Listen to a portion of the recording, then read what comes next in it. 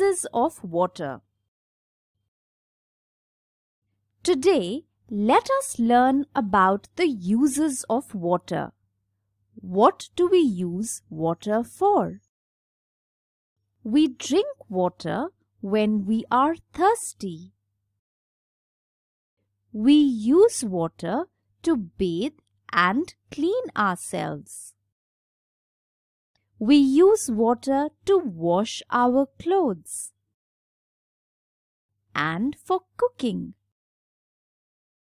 Plants need water to grow. Boats and ships move on the water in seas and oceans. So, water is precious and important for life. Always remember to turn off the tap when you're not using it. We must not waste water. Every drop is precious. There is plenty of water available in the sea, but it is too salty to drink. There is very little drinking water on the earth. So save water and use it carefully.